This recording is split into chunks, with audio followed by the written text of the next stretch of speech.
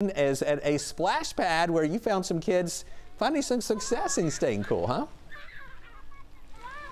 Yeah, you know, Chris, it's a blast out here. We're at the historic Fourth Ward splash pad, and it is just a lot of fun. A lot of kids out here trying to find a way to cool off. Thankfully, Mother Nature's catched us a little bit of a shadow. And I've got my buddy out here, too. I'm going to see if I can call him over. He's having a lot of fun right now playing in the water himself. Benji, come on over here, man. All right, Benji. What's your favorite thing to do in the summer and your favorite thing to do to cool off? Be in the splash pad, and be inside. And be inside. That's a good way to cool off. What about ice cream? You like ice cream? Yeah.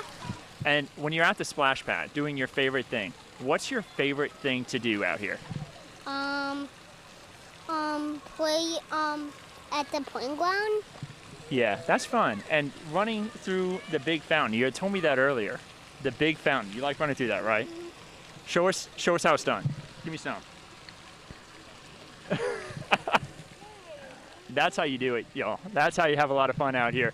It's a beautiful day out here for it because it's hot. Whenever it's hot, you want to be out here at the splash pad. That's a nice place to cool off.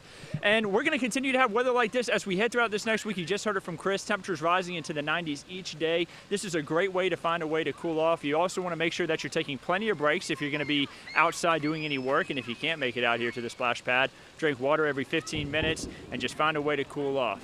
That was thunder, which means that we're all about to head inside.